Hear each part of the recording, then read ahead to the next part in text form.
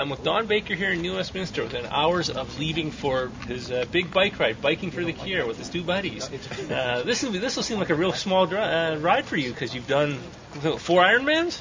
Yeah, I've done a few Ironman, I've done a few marathons, but it's not a small ride, though. Yeah. It's 3 months away from home. Yeah. So are you mentally prepared for this? I am, actually. We've been planning it for quite a while, so it should be good. It's there's not a lot of things that can go wrong. Yeah. Well, hey, you told me last time when you rode to Calgary, you got 4 flats in the same morning.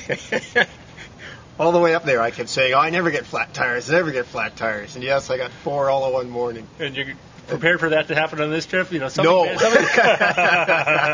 Yeah, no, we always carry 3 or 4 spare tubes. And, if you get a flat, you don't really fix it. You just put the new one in, and then next town you get to, you buy a new tube. So, but then I had to borrow some from my buddies because I ran out.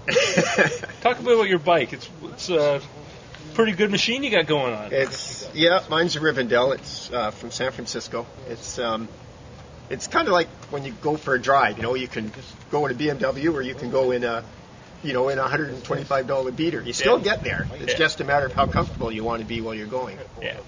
And my wife bought this one for me for my 50th birthday. Yeah. So I always said when I retired, I was going to get the best touring bike I could find. And then she bought this one for me. So best of luck on the ride. Hopefully, no flat tires. Thanks, for you. I certainly hope not. Thanks, Don. Okay, thank you.